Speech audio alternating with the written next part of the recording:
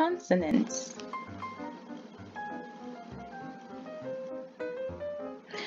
Consonants are all the letters in the alphabet that are not vowels. Vowels are A, E, I, O, U.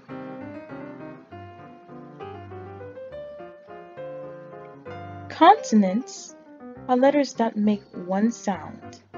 For example, the B makes the B sound, the C makes the K sound, the D makes the D sound, and the F makes the F sound. Vowels, on the other hand, are letters that make more than one sound. They can either make a hard sound, such as saying their name, A-E-I-O-U, or a soft sound, such as ah, as in apple.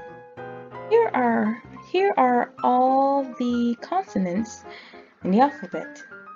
You have B, C, D, F, G, H, J, K, L, M, N, P, Q, R, S, T, V, W, X, Y, Z.